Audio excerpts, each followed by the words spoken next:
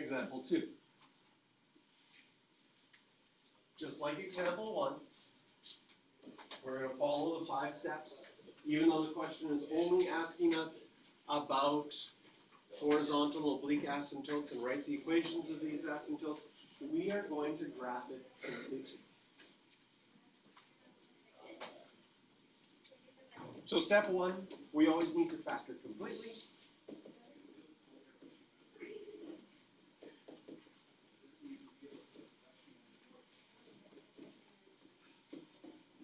So the top factors to x plus 7, x minus 1.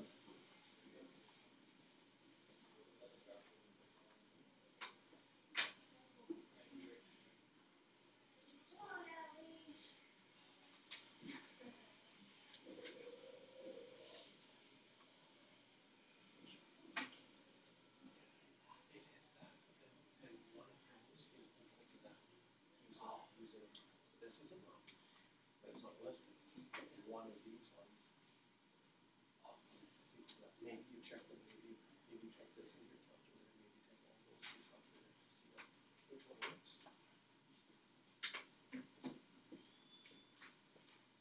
Okay, so we list our non-permissible values. X can't equal -2. Notice nothing simplifies. Since nothing simplifies,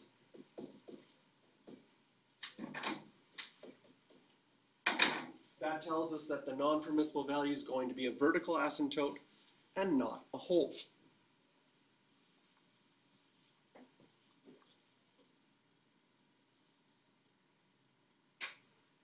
Second, we look at horizontal asymptotes or oblique asymptotes. In this example, the degree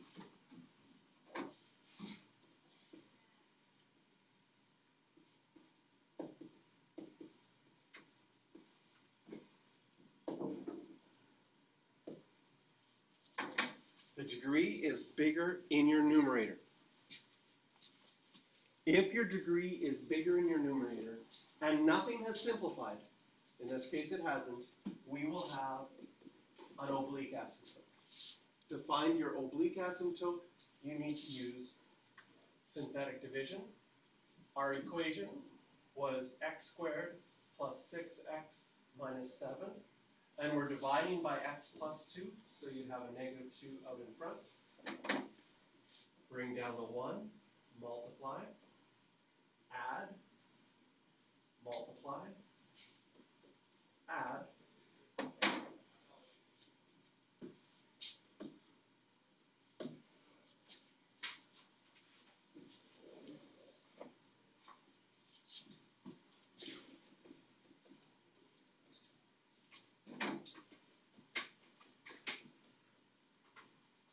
and if you wrote your division statement, your answer would be x plus 4 with a remainder of -5, but for the oblique asymptote, you can ignore the remainder. Whatever you get as the equation becomes your oblique asymptote. So again, once you've found both of your asymptotes, or all of your asymptotes, you can start graphing. We know that we have a vertical asymptote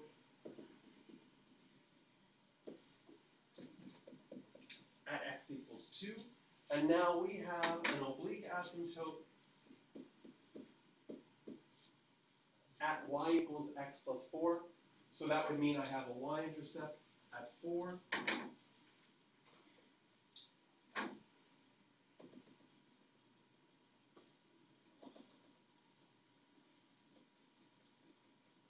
And I graph the line y equals x plus 4, y-intercept of 4, slope of 1. Okay. So now we've done both of our asymptotes, and we've got our graph started. Step 4, now we need some points. And we need 1 point per section. Again, okay, and this is sometimes, as far as the sections go, sometimes confusing for students. There's only 2 sections. The sections are when x is less than 2 and when x is bigger than 2. Your vertical asymptote splits up your domain into two sections. So we need to find all of our intercepts. Again, the y-intercept is the easiest. That's plugging in 0 for x. And, I mean, I will write it out for now. But usually the y-intercept, students will just be like, oh, I can just see that it is at -7/2. Really easy to do that mental math when x is 0. So I can put that point on my graph. 7/2 is -3.5. So I have 0, -7/2. It's important that you label your x-intercepts and y-intercepts on your graph as points because they become your scale. If you don't label any points on your graph, you don't have a scale hidden. Okay? The x-intercepts. Plug in 0 for y, and it will be really easy if you use the factored form. So I'm going to write out the factored form, which is x plus 7, x minus 1 over x plus 2. Again, you only need to look at where your numerator is equal to 0. And since it's already factored, we know that we have an x-intercept at -7, 0, and 1, 0.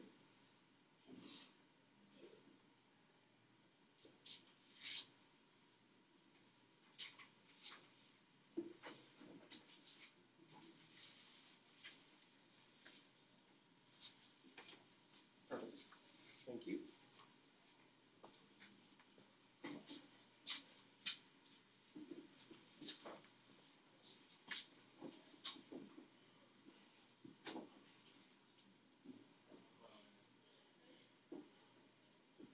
So I can add those points onto my graph as well.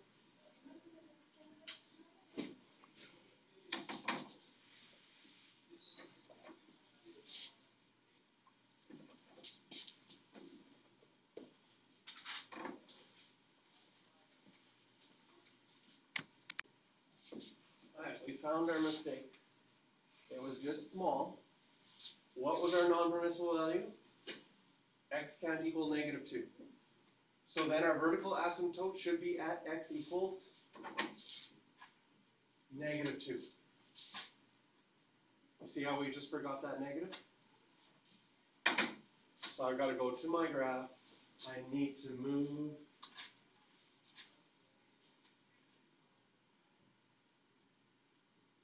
my dotted line over to x equals -2. That is much better. I'm sorry. We forgot a negative. And one of the things that was going to happen is my graph wasn't going to move towards my asymptotes nicely. Now, I can put in, I have an x-intercept at 1, and label that one at 1, 0, and label my other one at -7, 0. Our graph is divided into two sections, values less than -2 and values bigger than -2. Do you see that we have 1 point when x is less than -2, and we have 2 points when x is bigger than -2? We do not need to add any more points for this graph. We can go right away to the last thing, which is just draw your graph towards the asymptotes. I'll connect those points. It's got to go towards an asymptote there, and towards an asymptote there.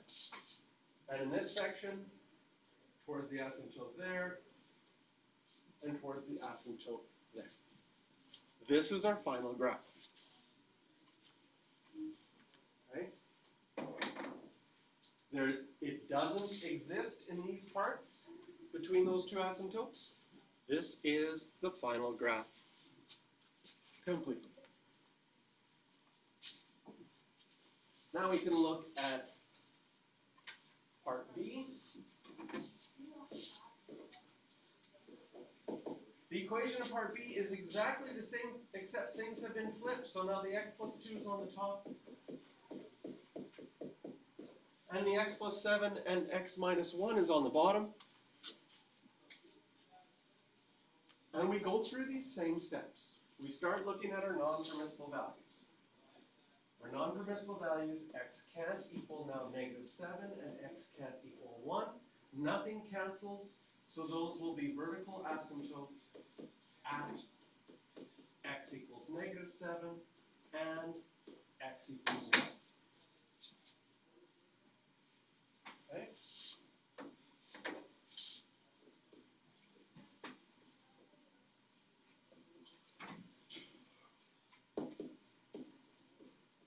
Now that we flipped it, we have a degree larger in our denominator. Anytime your degree is larger in your denominator, your horizontal asymptote is at y equals 0.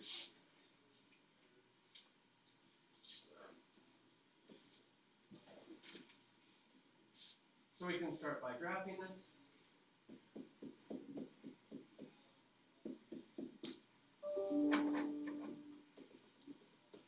One vertical asymptote at x equals -7, another vertical asymptote at x equals 1, and a horizontal asymptote at y equals 0.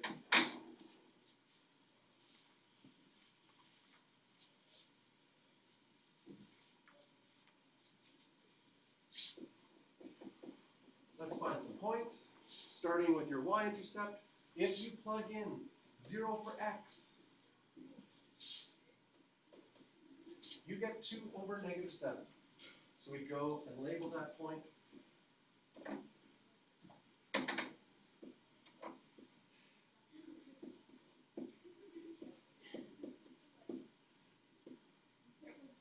Over -7. X-intercepts.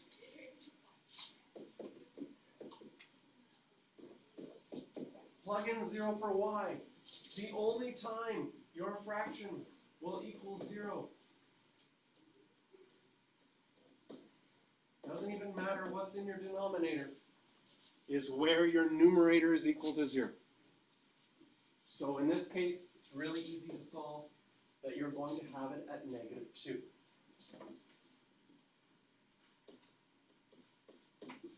And here we have something interesting happen. Okay? Vertical asymptotes are for non-permissible values. So your graph will never, ever pass through a vertical asymptote. A horizontal asymptote is for extremes and behavior. And sometimes, as in this case, our graph is going to pass through the horizontal asymptote in the middle. Horizontal asymptotes don't represent non-permissible values. They just talk about what happens at extremes. So in this case, a lot of students feel like I've done something wrong because I got -2, 0, and it's on my horizontal asymptote. That is okay. This one, we are going to need a fair number of additional nice points. Okay? Why? We have 3 sections. We have points in the middle. We do not have any points larger than x equals 1. So one of the nice points you're going to plug in is x equals 2 and see what you get. You don't have anything less than x equals -8. So another nice point we're going to plug in is -8. And we're going to have to figure out one other nice point, but we'll do these ones first. So remember that your equation was y equals x plus 2, and I'll write the factors form, x plus 7, x minus 1. If you plug in 2, can you see that you would get a 4 in that top, you'd get a 9 here, and a 1 there, if you plugged in 2? So that reduces to 4 9ths. So I have the point 2, 4 9ths. I can put that onto my graph. 2, 4 9ths. Same thing with -8. Just a little bit of mental math here. If I plug in -8, I get -6 up top there. This will be -1, and this will be -9. That simplifies to -6/9, or -2/3. So I can label that point, and I'm going to have the point at -8, -2/3. And now, in this section, 1 point is enough to draw towards the asymptotes. In this far section, 1 point is enough to draw towards the asymptotes. And in this middle section, while these two have to connect, this has to go down towards the asymptote. But now I have a bit of an unknown. I don't know at this point, should I go up towards the asymptote or down towards the asymptote? To solve that, one of the best ways to solve that is to add another nice point. So, okay, well, what happens if I add -6 just on this side of -7? I'll plug that in. Can you see that if you add -6, the top would be -4, this bracket would be 1, and this bracket would be -7? Does that make sense? And if I simplify -4 over -7, I get 4/7. So I can add that point. -6, 4/7, which means when I connect, it had to go up rather than down. Okay. The other thing that sometimes students use as a hint to know that that goes up, what is the multiplicity of this x-intercept? Only 1. Multiplicities of 1, your graph goes straight through. If it was a multiplicity of 2, then it would bounce and come back down. So we can use a little bit of stuff from other units as well. Please circle questions 6 and 7.